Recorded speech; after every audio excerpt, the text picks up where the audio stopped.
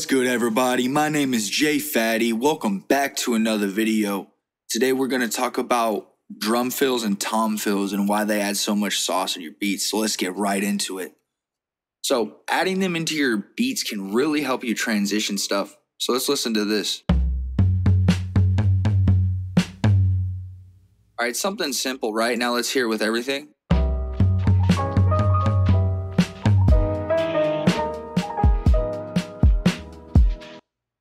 See, that's just going on at the end of every 8 bars of my drums.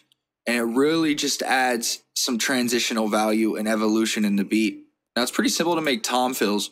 So I just usually put on a different pattern. It really just consists of toms. So if you're throwing a bunch of tom one-shots, if you don't have any of those, go to Reddit r/drum kits and look up some boom bap drum kits or tom fill drum kits, some stuff like that. And you can get your own toms that way. But there's a knob right here. Right next to the volume is panning. You can pan each one of these to the right and to the left to really get some extra sauce in the drum fill. But also try to keep it realistic. You don't want to put too much to where it sounds like a drummer wouldn't be able to do that. Like, for example, something like this, like with multiple toms going off, that just wouldn't work. Not too bad, but it sounds convoluted. Now, a lot of times I also like to add in snares, as you can see here. Let's solo this again.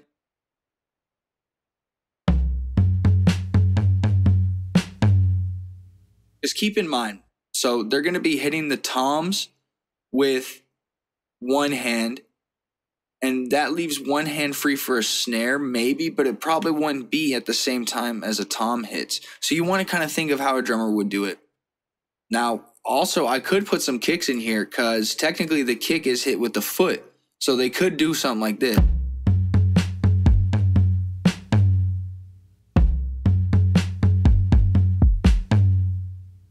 That would give it some more sauce as well. Let's try creating another drum fill if I just deleted all of this.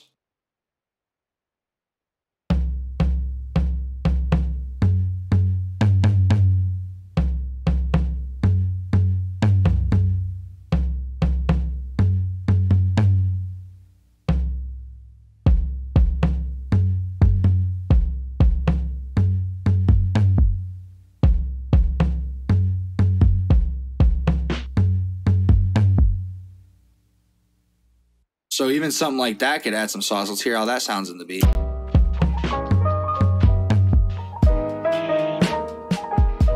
So it's really all about finding a nice rhythmic pattern that goes well with your other drums.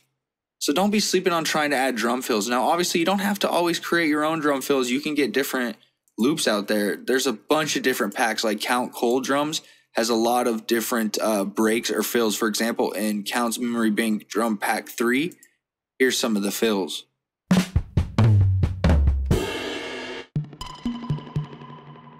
You see, and he gets extra crazy with it. So even listening to some of these can help you learn how to create better fills yourself.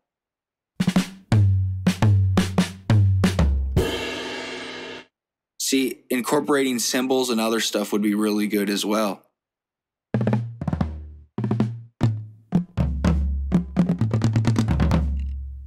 So yeah, just try to be creative with it. That's really pretty much anything when it comes to beat making. It's all about your own creativity. You don't have to follow a blueprint. You don't have to follow what everybody else does. Just be you and make the music that's in your soul. You know what I'm saying? So yeah, that's pretty much it. If this video brought you value, please leave a like, hit subscribe, and hit the little bell. Make sure you stay safe, stay striving, and always be getting it. Much love, y'all. Peace.